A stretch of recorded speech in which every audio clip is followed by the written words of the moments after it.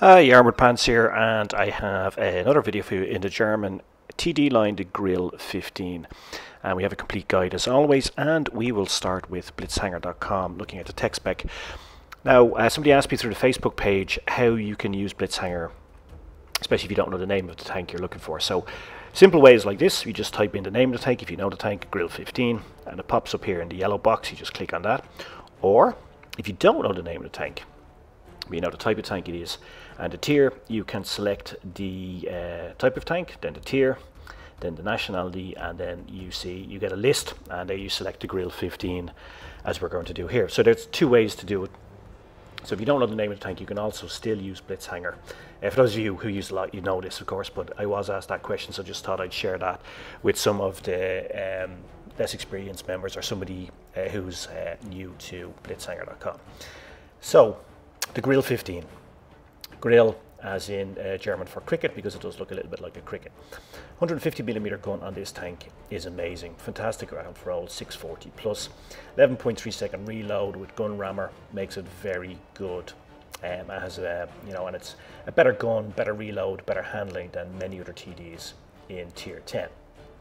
Look here at the AP rounds, you get 640 plus. Good penetration to over 270. With heat rounds, you're going to go up to over 300. And with HE, you've got 75mm of pen, and you're going to do 960 plus alpha rolls. So basically, sides and backs of medium tanks, other grills, waffle tractors, light tanks, you're going to do massive alpha rolls, and you're going to see one delivered onto me in the game we're going to look at in gameplay. Now, setting it up, because it's TD, I'm using supercharge, and I'm going to use refined gun. I'm using improved assembly because it has no armor. And when you use supercharge and refined gun, you get 1,755mm per second of muzzle velocity, which is fantastic and really, really good for a TD in tier 10. If you remember the Object 268 review we did, it's almost twice the muzzle velocity of the Object 268. Just think about that in terms of penetration. Now, this tank has no gun depression, and it's 4 degrees, right? But it has 24 degrees of elevation. That's very important when you consider the positions you can adopt as a TD. As a limited aiming arc too, be very aware of this. It only has plus minus 50 degrees. And that's different from the waffle tractor, because the waffle tractor has 360 or 180 each way. You can go right around.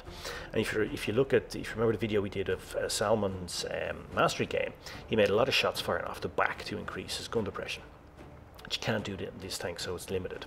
It's fast, it's 50 kilometers an hour. Just think about that. That's the same speed as an Object 140, right? So it's a very fast tank. Backward, it's fast too, 15. Has great weight to power ratio too, which basically, if you're wondering what that means, it's how it accelerates. So from a standstill, it moves off very quickly.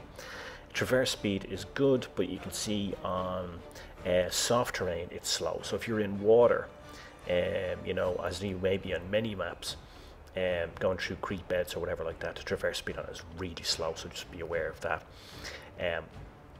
Now, this tank is, in my opinion, probably the most difficult tank destroyer to play in the game.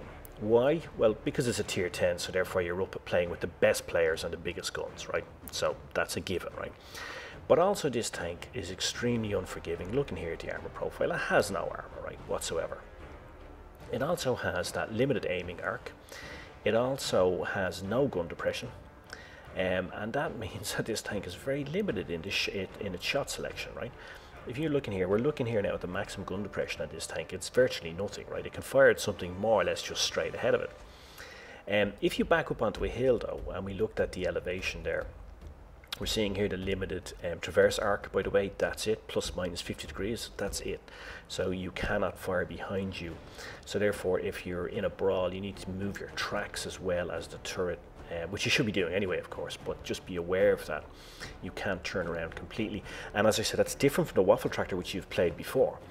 Now we're looking at the gun elevation, and why is this important? Well, because if you back up onto a hill, as you do in TDs many times, you can still fire at a lot of targets, even when the tank is backed up at quite a steep angle. So that is one advantage of this tank, and something to bear in mind. And you can see here, it's quite a lot of gun elevation on it. Now this doesn't make up for the lack of gun depression, of course, but it does allow you to adopt some positions in this TD that you couldn't adopt in other TDs. So you can back up onto a hill, and even at a pretty steep angle, and you're going to be able to fire into many targets straight ahead. Now, in terms of tactics and how to play this tank, obviously you can adopt traditional TD positions, sit at the back, wait for your lights and meds to spot up the enemy, and then try to farm some damage. And with the gun you have and the muzzle velocity, that's an excellent tactic in this tank. You can also, and by the way, if you're starting with this tank, I would recommend you do that, because the tank is completely unforgiving. If you get caught out in the open in this thing, you'd be one-shotted by so many things at tier 10 and tier 9. So if you're inexperienced, or if you're playing this tank first, I'd recommend that. Sit at the back, try to farm some damage.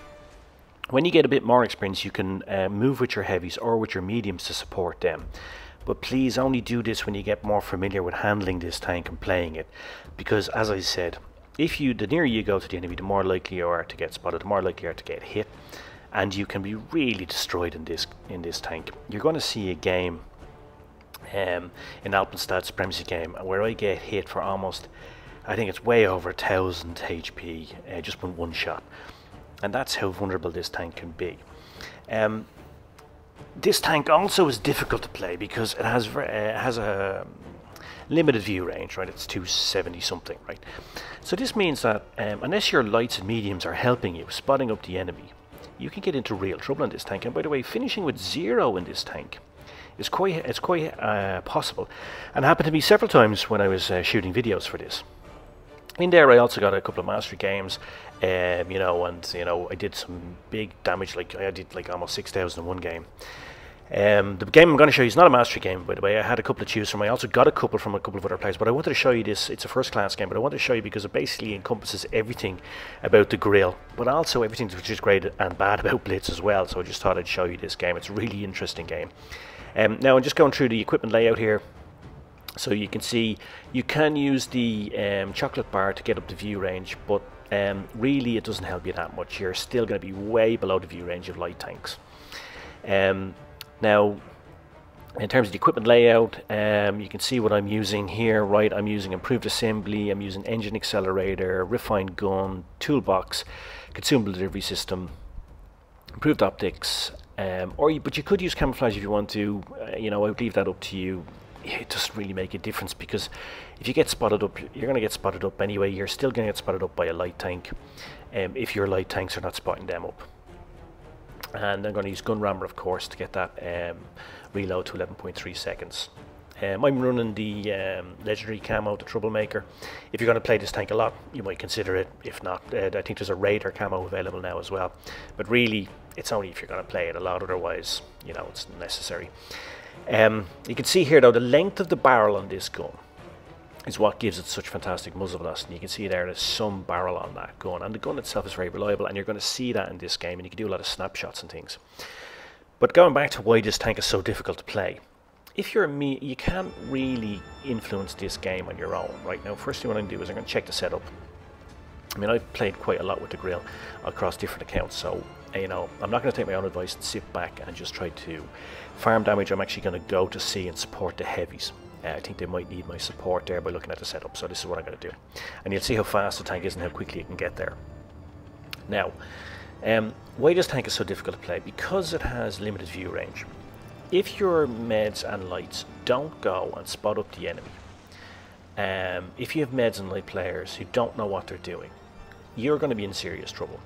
Because if the other team's meds and lights, particularly if they have a light tank that has a view range, let's say they have a bat chat which a view range over 300 meters, right? He has about 35 to 40 meter more view range than you. That means he can come along. If he's a good player, he's doing what he should do and spotting up the enemy. He spots you up, you don't see him, you're lighted up for the entire enemy team. And if they've got a Yagaroo, another Grille, Death Star or something like that, you can be one-shotted before you even have a chance to even know where the enemy are, let alone fire a shot. Now, I wanted to show you this. I put up a shot on here. Now look at this. See that bounce? You cannot expect to get bounces like that in this tank. That is pure luck. Now, I made a bit of luck by rolling back, and you should do that in this tank particularly if you're up near the enemy. Fire and move. It's no guarantee you're going to get a bounce. In fact, 90% of the time you're not. But if you're rolling back like that after firing shots, you can, if you're lucky, get a bounce off that front part there, which is raised just below the turret. And you saw that in effect there. But you know, don't come back and say, hey Armoured, you told me I was going to get bounces and I got smashed. 90%, maybe 99% of the time it's not going to happen, but you can get lucky, and that was a very lucky bounce there. I just wanted to show you that, and it's one of the things in this game that I wanted to show you. Now I just wanted to show you this again, looking at the replay there, the snapshot. The gun is great for a snapshot over short distance like that. That 1.7 K muzzle velocity really comes into effect. Again, you see how accurate the gun is, it delivers, and over short distances like that, that muzzle velocity just pumps those rounds into the enemy armor. And there's, you know, there's hardly anything you can't pen, even with normal AP rounds, with this gun if you aim correctly. Now, we've cleared this flank, we've captured C, and I'm going to move. I'm going to leave that mouse behind. You saw there I was kind of using his armor to protect myself. I'm still on full HP. I'm leaving him behind because I need to go and help my team now. I need to get into the fray. There's no point sitting back there, so I need to go up here and try to get in some shots to help the team. Now I've been spotted up, so I'm going to crash in here to see if I can reset my camo. But they're coming. They're coming for us now. So I'm probably not going to be able to reset my camo because I'm just going to get spotted.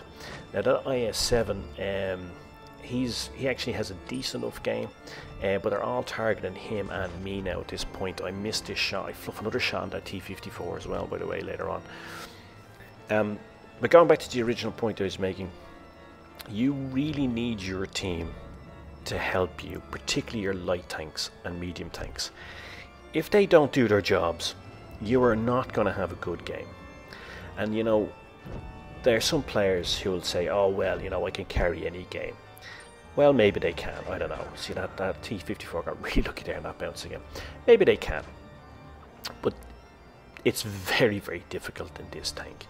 And you know, I prefer to be honest with you and say, look, if your team is not doing their job, if they don't spot up the enemy for you, there's not much you can do in this tank because you're so vulnerable, right? Really are vulnerable. I haven't even mentioned the fact, by the way, that you can get rammed by everything. Even light tanks are going to ram you and do huge damage. You see there, I took a round off that Grille. He's behind me. We're surrounded on all sides here now. So I decided I'm going to push forward and take out this bat chat. And why this? I just wanted to show you there because I switched up to HE so I wouldn't get a bounce on him. Now look at that alpha roll on me there. Massive alpha roll. It was a 1040 DP. Took me from being relatively healthy right down to 12 hit points. I mean, that's just how vulnerable this tank is. That was a HE round from that Grille. Now there's some massive luck coming in here, and this is something which is not supposed to happen in Blitz. I get a bounce off HE here. Look at this. I'm going to slow it down. Look at that. That's a bounce. You can see from the fire bloom that was a HE round. Bounced. Just damaged my gun. He probably maybe hit me in the barrel. But really, even the splash damage from the barrel should have taken me out. And look at that. They take me out, but we win the game. And that is one of the closest games of Blitz I've had in a long time. I don't think you can really get much closer without losing. I think that is probably the finest line between winning and losing I've played in a long time. And I just thought that game was great. Even though it wasn't a mastery game, I had a mastery game which was very boring. I was just sitting at the back and farmed a load of damage. But this was a great game because it showed everything about this tank and everything which is great about Blitz. I will take the lucky player from the IS-7 because I have to admit there was a whole load of luck involved in winning that game. I'll give the other Grille a worthy opponent. He did a good job for his team. And they were very unlucky to lose, and I think that's one of the other things about Blitz, right? You can play a great game and still lose. And you can, you know, because they were really unlucky, they should have won that game. But that game there had everything. It had lucky bounces on the Grille. It showed its snapshot abilities. It showed the big alpha rolls. It also showed its vulnerabilities. You know, that massive alpha roll I took from the other Grille could have even taken me out. They were unlucky that didn't kill me. So I think that was a great game of Blitz and a great game for the Grille, illustrating all its bad points and its good points, which we will now recap. So this is a difficult tank to play. Zero armor, and you're a HE magnet. Everyone's going to be spamming HE at you. And if you get 0 damage in this tank, there's no shame in it. It's quite easily to end the game with 0 damage. And that's just the nature of this tank. The next game you might end up with 5k damage. You're really reliant on your lights and meds to spot for you. If they don't, you're not going to have a good game. You need your lights and meds to spot for you. But it is an excellent as a traditional TD. You can farm damage from the back with that gun and that reload, right? And it doesn't matter how far the shot is with that muzzle velocity, you're going to make it. Therefore, use supercharged and refined gun, get that muzzle velocity up to 1755 meters per second. 150mm gun is great. It's very reliable. You can use snapshots as we saw there on the bat chat, and you know, but it does have some drawbacks. Limited aiming arc. It's not like the waffle tractor before it. Just be aware that it's only plus minus 50 degrees. Run 2 repair kits. Don't get permatracked in this thing. You really don't want to get permatracked in this out in the open. Up at tier 10 guns. Load up an HE for lights. Also, anything that has below 300 hit points, fire a HE round at a splash damage to take it out. Don't forget the tank is fast. So when you get more experience, you can go support your heavies. Go support your mediums and lights if you want to. But please wait until you're a bit more experienced, because the tank is so unforgiving. You know, you saw there the armor, it just doesn't exist. Plus you can be rammed, you know, when you're a HE magnet. So, you know, just be aware of that. But also beware and prepare yourself for the fact that you're going to have 0 damage in some games. You're just not going to have good games, and it's just nothing you can do about it. And in my humble opinion, this is the most difficult TD to play in Blitz, because it's tier 10 and because of all its limitations. So please be aware of that before you start playing too. Thanks for watching. I hope you enjoyed it. I hope you found it useful. Cheers, Mush. And I guess all that remains for me to say is pants off.